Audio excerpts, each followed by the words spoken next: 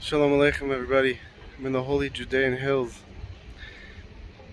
We have to attach ourselves to God at every moment.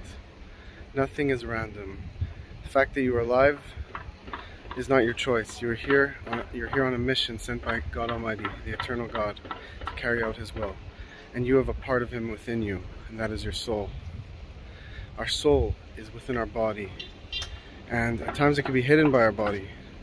But through learning Torah, praying, doing acts of kindness, we can access and uncover our godly soul and spread the light throughout the world. That is the beauty of when we learn the Almighty's Word, His Torah, as we connect to Him Himself. And we elevate our bodies to get our body on the level of soul. And we know that our body is actually sourced higher than our soul. That when we elevate our body, we prepare ourselves to be a vessel for the infinite godly light to shine through us and within us. This is a beautiful reality that we must live with, to remember how important this mission we've been sent on is.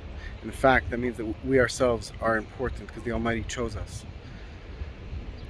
Every little good deed we do brings the world closer to the Messianic era, which then the entire world will be a vessel to receive this infinite godly light. And we will literally experience and feel and see God on a tangible level. May it happen today.